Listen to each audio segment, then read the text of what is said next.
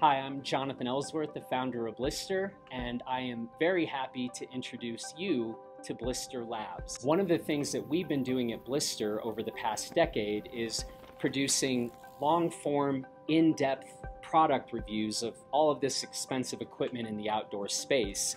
And now we're going to be able to marry the qualitative analysis that we've been doing on the mountain and on trails with more quantitative analysis and testing with the Blister Labs program. Hi, I'm Dr. Jenny Blacklock. I'm the director of the partnership program between University of Colorado Boulder Engineering and Western Colorado University.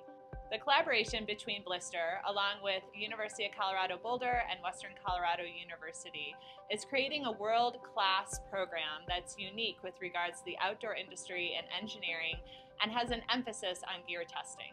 The goal of the program is to better understand gear and product performance with regards to the outdoor industry. We are doing this by collecting, interpreting, and analyzing data using a circular approach with regards to static and dynamic testing, along with field testing as well. We're then linking this back to the qualitative analysis by expert reviewers at Blister. This program is unique in the sense that we're utilizing this multi-million-dollar state-of-the-art facility that includes multiple lab spaces, maker spaces, machine shops, electronics and robotics capabilities, fabrication, and also testing facilities as well.